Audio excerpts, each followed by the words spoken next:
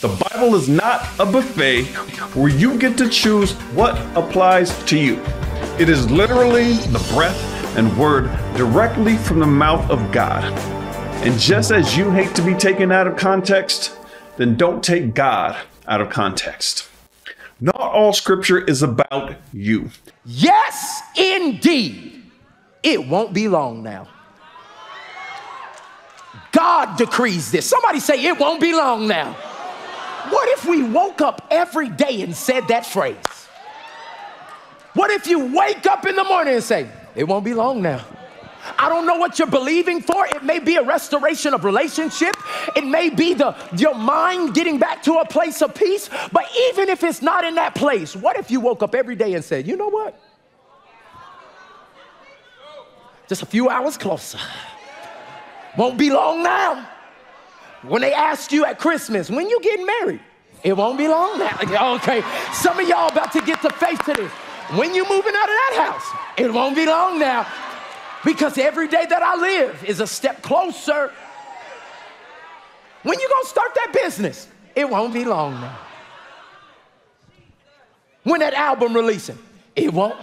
Just because God said something to Amos does not mean that God said it to you. If God declared that it does apply to you, then sure, go ahead, apply it to you. His words sound good and it's appealing to the flesh, but is that what God intended by this scripture?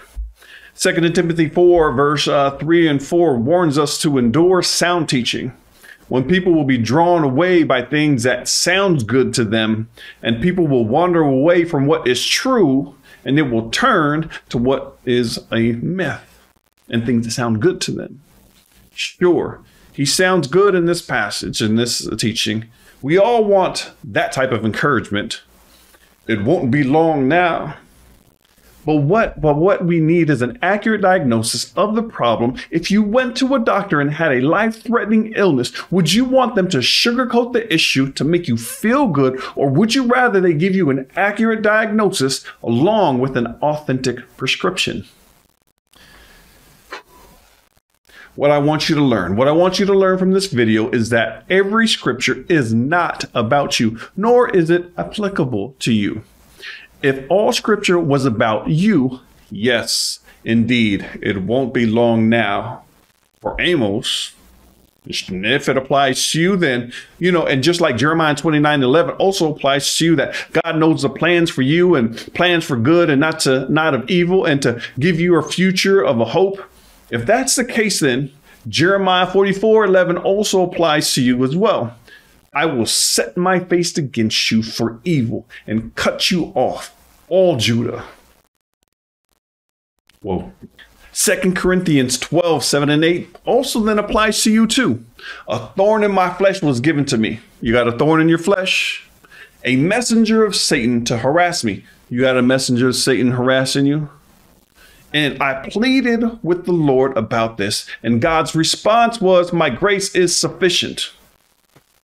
Are you vain to think all scripture is about you? If that is the case, then Matthew 7:21 also applies to you, because many will say to me that day, haven't we prophesied in your name? And in your name have we done many wonderful works? And Jesus will say unto them, I never knew you. Depart from me, you who work in lawlessness. Does that apply to you too? When you read scripture, understand the author had an intent and an audience. It was in a language most likely foreign to you and I, and you must find the author's intent on what they meant in order to figure out how it applies to you. Scripture demands that we also study to show ourselves approved, and to always be ready to give a reasonable defense for that which you believe. And beware of individuals that contradict themselves in the same sentence. John Gray, in one sentence, says that we need to know the things of God in order to know what is God and what is not God.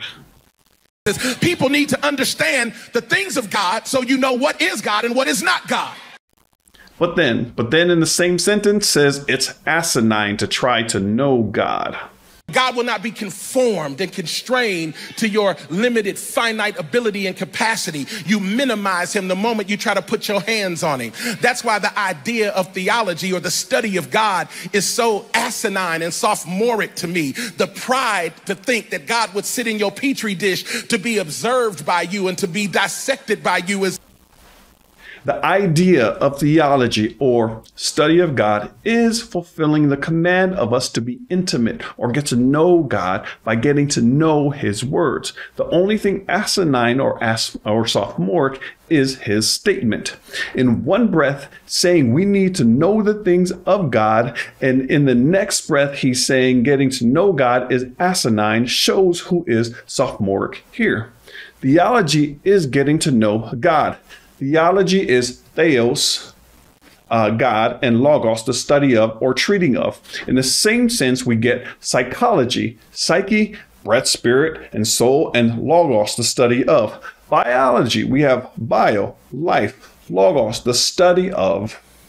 Geology, it is geo, earth, and logos, meaning the study of. Geology is the study of the earth. Logos or ology is the branch of learning, a study of a particular subject. So when we say theology, it is the branch of learning or study of God. He is not in a petri dish nor in a box, but we use reason and logic to understand who God says he is and what he requires of us. And God absolutely requires us to study and be good stewards, accurately and rightly dividing the word of truth. And for those who say, don't touch God's anointed, you know what? I'll do another video just for y'all. But right now, if you have an issue with me calling out false teachers, Jesus called out false teachers. Matthew 7:15 requires us to beware of false prophets who come in sheep's clothing, but inwardly are ravenous wolves. To avoid them, you must know them. And Paul demands that we call them out. 1 Timothy 5:19 and 20 gives us an example. Do not admit a charge against an elder except on the evidence of 2 or 3 witnesses. As for those who persist in sin, rebuke them in the presence of all, so that the rest may stand in fear. Paul also specifically names individuals. 2 Timothy 4:10, he mentions 2 names I don't care to try to pronounce right now. 2 Timothy chapter 1, verse 15, he names those 2. And then also in 19 and 20, he names Hymenaeus and Alexander. If a false teacher brings false doctrine, rebuke them publicly so others will know. And this has been another episode of Justified by Score. I hope you take something from this and learn how to apply it. And I want you to make sure, and I'm not saying that they're false teacher. If I'm wrong, call me out. I will listen to it. Show me scripture and align it. I will listen to that. But I want you to be careful of false teachers, those who are bringing heresies that differ from what the Gospels bring. And this has been another episode of Justified by Score. Again, like always, I look forward to your comments and I look forward to your disagreements as well. Until next time, Lord willing, of course, peace and grace.